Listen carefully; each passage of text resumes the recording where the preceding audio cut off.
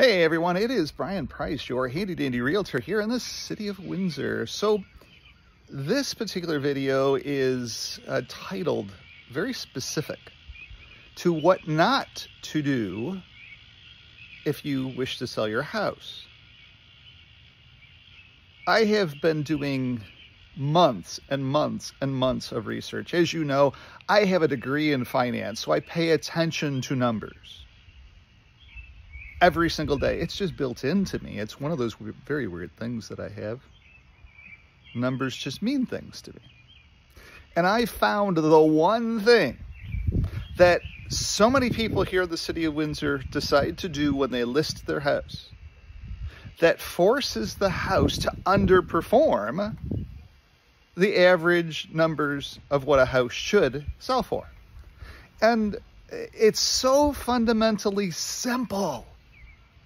Yet so many people fall into the trap of doing this over and over and over again because they don't fully understand.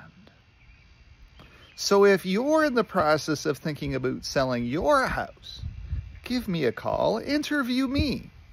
Let me come in and show you this one hidden trick to make sure that your house does well from a performance perspective on price.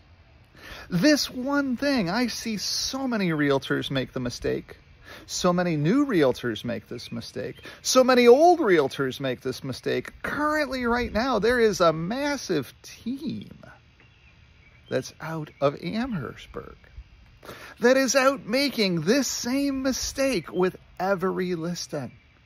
And their listings are underperforming what they should be selling for, in my view.